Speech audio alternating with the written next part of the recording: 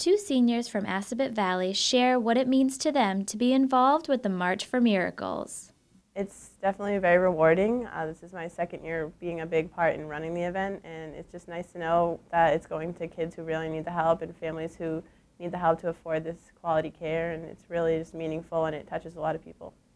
It's a really great feeling because I know that Boston Children's Hospital is doing such great work for all their patients and members, and to be able to give to them with no strings attached is amazing. It's an amazing feeling. This march started years ago when the school was looking for a meaningful fundraiser. This is the 5th year running March for Miracles, which started because we had kids in the school and a staff member that were using services at the Boston Children's Hospital, and we wanted to directly help them and find an organization that we could directly help by giving our money right to the Boston Children's Hospital.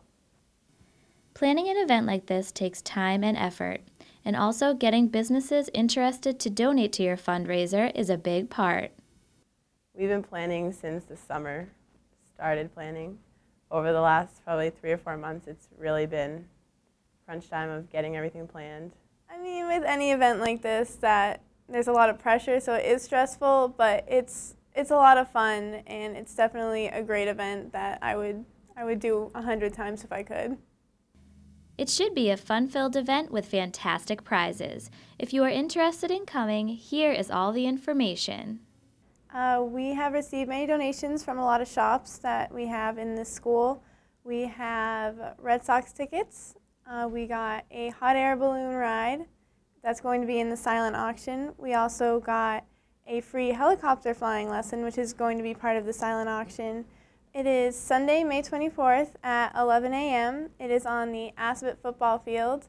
It costs $10 to get in. The tickets you have to pay for, but they go towards everything, all the events like the games and activities and food. You can pay at the door. And it should end around like 3 or 4, we're hoping at the latest.